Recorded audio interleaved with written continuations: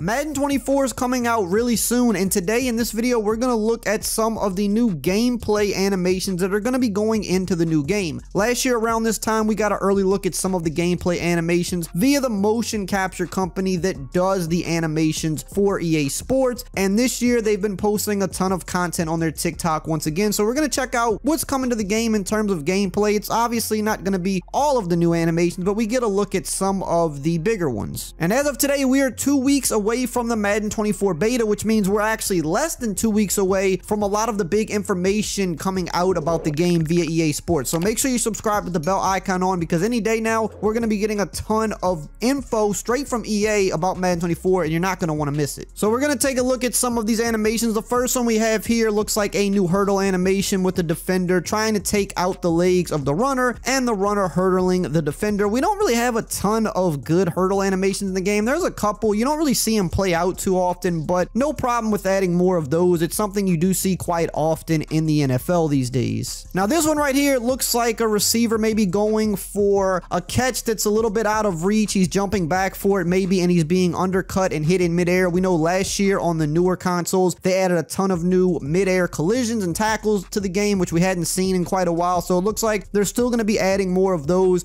I'm always a fan of adding more animations because the animations really aren't the problem with the game. The problem is how they play out, the physics aspect of it, which they're still kind of working on, but you need more animations to pull from, because if you have less animations, that's when you get the interactions where it seems forced or you're getting sucked into something that just doesn't make sense. The more possible animations and interactions you can pull from, the more realistic outcomes you can get. The problem with Madden over some of these years is the lack of animations in actuality, because that's why you would see just weird things that didn't make sense. So right here we're seeing, it looks like just another little gang hit stick type tackle. We know they put a lot of those into the game last year, so of course they're going to be adding more of those to the game this year as well. Here we're going to have a bunch of just running animations, breaking tackles, spinning out of tackles, juking out defenders. I know sometimes people see this and they get aggravated and they say, oh, I just don't like this in the game. This is going to make me mad when defenders are missing tackles or when the jukes or the spins play out and I feel like I just can't make the tackle. But in reality, these things happen in the NFL. Players tackle poorly and lazily in the NFL every single Sunday. I had to watch my team miss a million tackles last year or just make poor attempts at tackling or get faked out, and obviously it can be annoying when it does happen to you in a video game, but you need those things to play out in a video game because they play out in real football. Yeah, some of these right here you would say these are poor tackle attempts or these are defenders just not tackling properly, but the thing is, in the NFL the best players in the world do this all the time. People are lazy, people don't actually wrap up, people complain about their team missing tackles every single Sunday because yes, you have the good players that are going to tackle properly more often than not, but you have a bunch of players that just get faked out, that go high when they should go low, that don't wrap up, that just try to dive at players, and that's why you see so many big plays and so many broken tackles and people getting faked out. So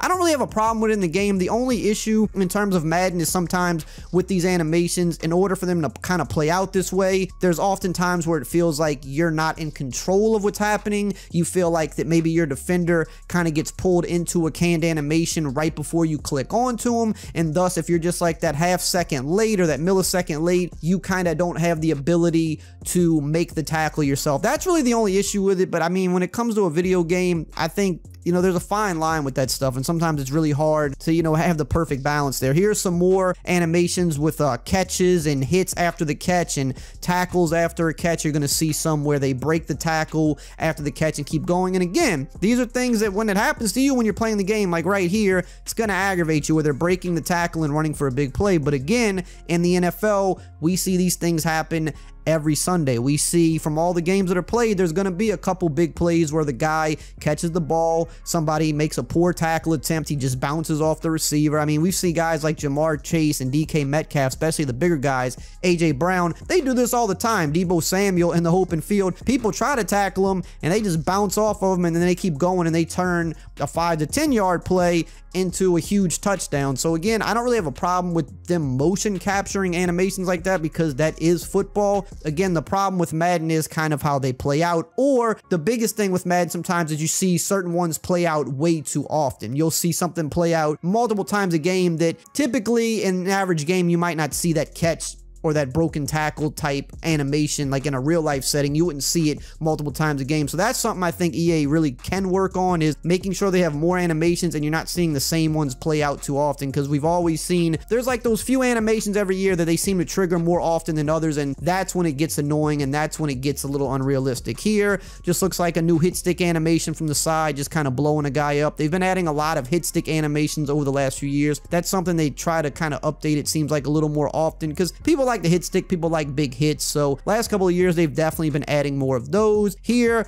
are some more kind of hit stick midair tackles. You're gonna see, I guess, people maybe diving for catches or diving with the ball for the pylon, you'll see, or just runners kind of getting caught in midair. Again, some of these, if they play out a little too often, they can look a little unrealistic. It can look a bit much at times, but these are things you see happen in the NFL. It's just about how EA can balance it to where you're not seeing, you know, every time somebody dives, they're getting hit the same way. Like every time somebody dives, they shouldn't get hit. Every time somebody goes for a catch, if there's somebody near them, it shouldn't always be a midair collision. But I like that they're putting these types of things in the game. It's just balance them out. Now here, there's a new gritty celebration. We've seen a lot of people do this last year where they kind of faked the hamstring injury. This is another area I think that, you know, I don't mind the celebrations in the game. It's a big part of the NFL. I know some people will say, you know, there's way more important things, but if you're motion capturing, this is kind of part of it. You know, you're going to get a few new celebrations, especially you don't want to see the same ones play out all the time. There's a million different ways to do the gritty, so why not add more? And this was kind of a popular one last year. The one thing I will say is I think when it comes to some of the certain dances, maybe they could get some better guys to do it. I don't really have too much of a problem with this gritty. That one's okay, but this one right here, kind of like the Lil Uzi dance. I know he didn't come up with it, but he's kind of the most known for the dance. Like this one, it's okay, but it could be better, you know? And I think like this middle one right here that they showed a quick clip of, that kind of looks more like the Jason Kelce one. Maybe that's what they were going for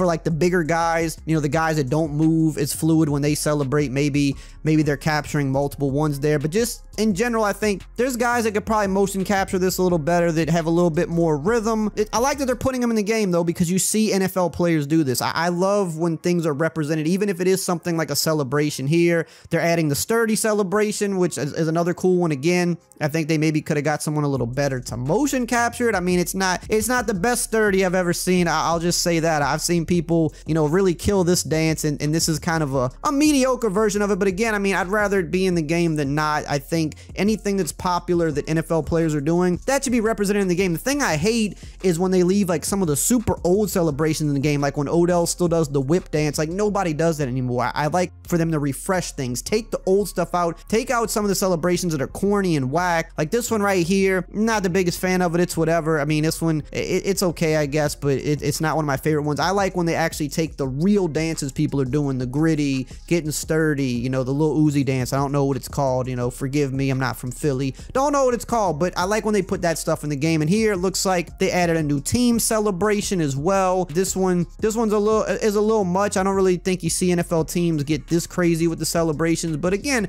I'm never gonna be against new things in the game, things that make the game feel fresh, even when it's small things like this. A bunch of small things add up. If you add 20 to 30 small things, that adds up and it makes the game feel like something new. It doesn't feel like you're playing the same game. You're seeing different things play out, different animations, different celebrations, different things with presentation. So I'm never going to be against them doing that. Now, if you want to know more about Madden 24, the little bit that we do know about it so far, you can check out this video right here on the screen.